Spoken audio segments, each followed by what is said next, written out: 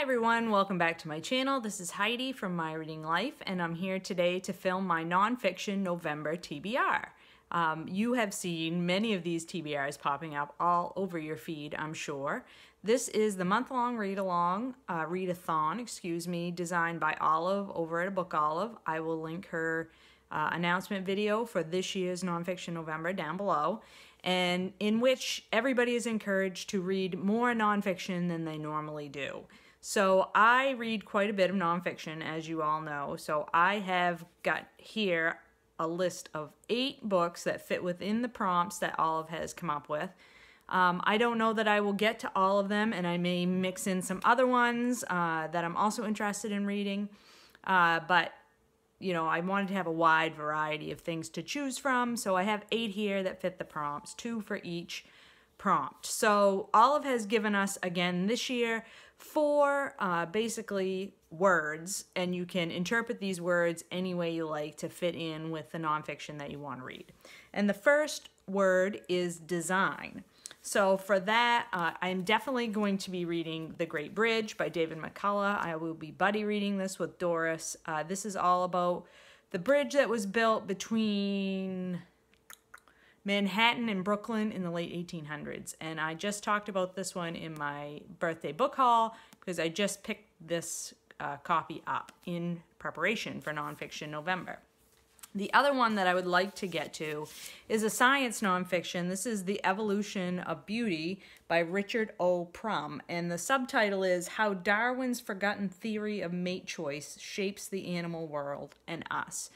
And first of all, this cover is beautiful. And second of all, I always think of, when I see any books about evolution, I always think of the term intelligent design. And so I thought that would be a fun read for the design challenge. Then the next word is sport. And I actually really like nonfiction books about sport, but I don't have any that are like specific to sport on my TBR. And I'm really trying to only pick books to read that are I already own on my TBR, trying to get some of these books read down. As you can see here behind me, these are all my unread nonfiction, so I have a lot to get through. So I'm stretching this a little bit, and the first one I've picked is Down at the Docks by Rory Nugent, and this is a book about the New Bedford fishing community. And of course, fishing is considered a sport. This is commercial fishing, not recreational fishing, but I still think fishing being considered a sport can, you know, allow me to introduce this book into my TBR. And the other reason I really want to get to this one is because it has been on my TBR for, like, I don't even know, well over 5 years. So I really need to give this one a shot and see if I like it, and if not, you know, need to pass it along. The next one I've chosen for the word sport is one that's not about sport at all, but it has a sport word in the title, and that's Fight Like a Mother, How a Grassroots Movement Took on the Gun Lobby and Why Women Will Change the World by Shannon. And this is a book by the woman who founded Moms Demand Action, and I picked it because fight obviously is a sport-related word for like boxing or mixed martial arts or whatever else you want to choose. And I just wanted a way to shoehorn this one in because this one also appeared on my most recent book haul, and I'm very interested in reading it sooner rather than later.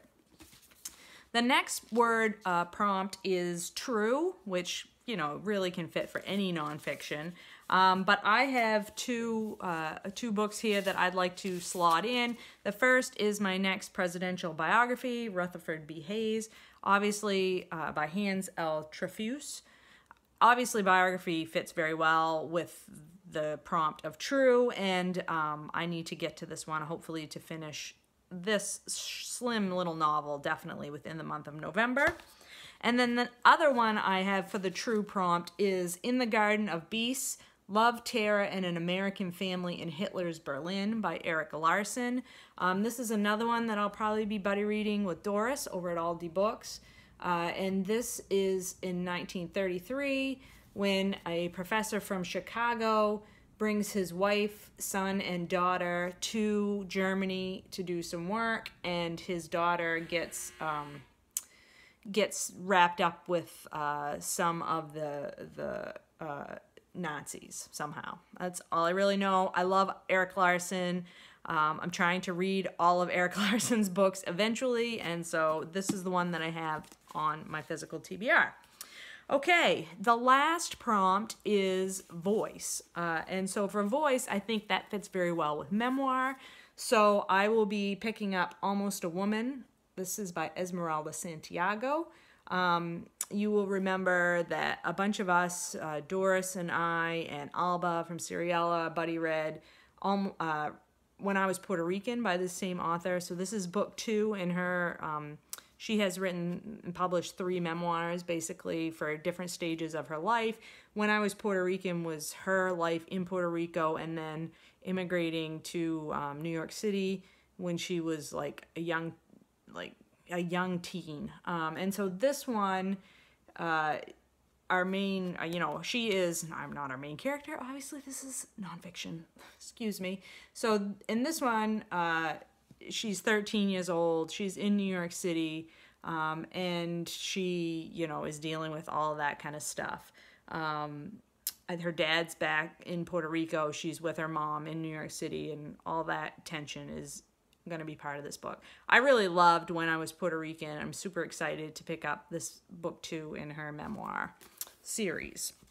And then the last book that I will be reading for Nonfiction November, hopefully under the prompt of voice, is Dear Friend, From My Life, I Write to You in Your Life by Yiyun Lee. And I am going to buddy read this with Sarah from Hardcover Hearts. And you'll remember this one. It was all over book 2 for a while, with Sean singing its praises to the rafters. And so I definitely wanted to read this. This is about a Chinese woman, and she's writing about her personal experiences interwoven with her thoughts on literature, I believe. So, that is obviously a winner for anyone to be able to read a memoir that's also about literary stuff. So I'm very excited for that as well. So those are the 8 books that are on my TBR. As I said, any of these books from this shelf right here might figure their way into it eventually, depending on how I go. I am going to be buddy reading another book, a book of fiction, in the month of November as well. So I will have a little bit of fiction sprinkled in, but I definitely want to focus most of my time on nonfiction.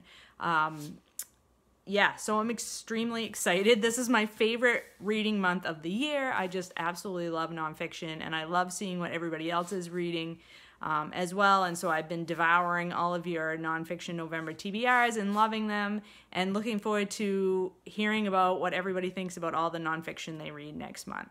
I hope you all are doing well, and I'll talk to you later.